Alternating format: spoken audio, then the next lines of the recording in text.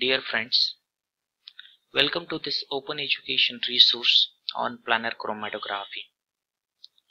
Here we deal with topic TLC, RF value calculation and determination of nature of compound in TLC analysis. What we seen in TLC is a type of planar chromatography. The stationary phase remains stable, which is a thin layer of adsorbent. Mobile phase moving through the stationary phase, and depending upon the differential affinity of solute mixture for stationary phase and mobile phase, we are achieving the separation. Now, as we seen the different steps also, as the samples to be spotted and sample to be spotted, then the stationary phase deep in mobile phase allowed to run. Substances, while during the development of chromatogram, the substances will move depending upon their affinity for stationary phase and mobile phase. Substances that are least attracted towards the mobile phase means they are having more affinity for mobile phase, they will move faster. So the compounds which having more affinity for stationary phase, they will not move much more.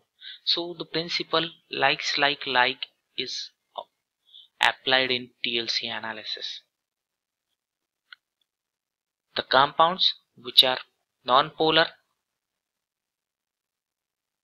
they will have less affinity for the stationary phase, will have more affinity for mobile phase, they will spend more time in mobile phase.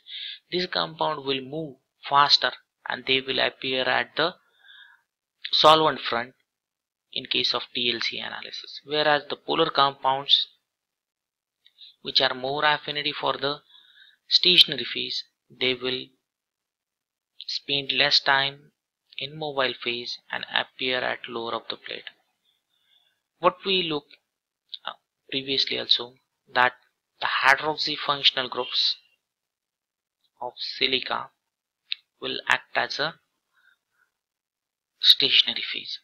So the nature of stationary phase is polar. The mobile phase use is a non-polar in TLC. So likes like the polar compound will have more affinity for stationary phase, the non-polar compounds more affinity for the mobile phase. So non-polar will go towards the solvent front, the polar compounds which has more affinity for stationary phase remain nearer to the spot of application. Just have a look for this video.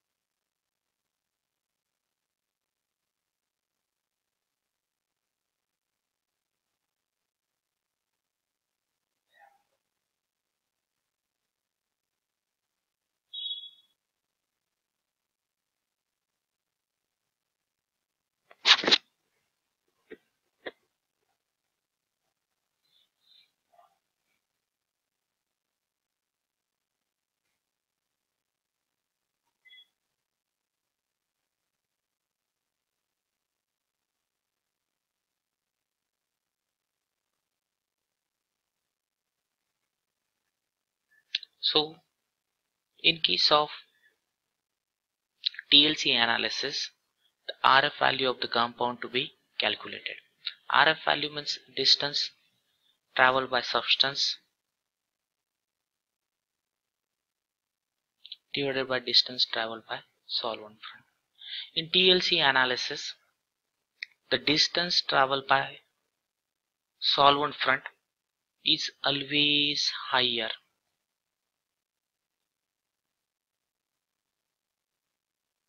as compared to the distance traveled by the substance. So the compound which are having the higher RF value, they to be considered as a nonpolar substances. The compounds with low RF value, they are the polar substances. When we calculate RF value, the value mostly not goes above 1 because the distance traveled by substance will be always less as compared to the distance traveled by the solvent front. Question for assessment: why the RF value of compound less than 1 in TLC analysis? Another example, in TLC analysis, a compound A travel distance 7 cm whereas compound B travel 4 cm. Calculate their respective RF values. So if we just look out what the distance traveled by compound A, 7 divided by distance traveled by the mobile phase. So the RF value for compound A, that is 0.7. For the compound B, distance traveled 4 and the distance traveled by solvent 1.4. So the total is 0.4.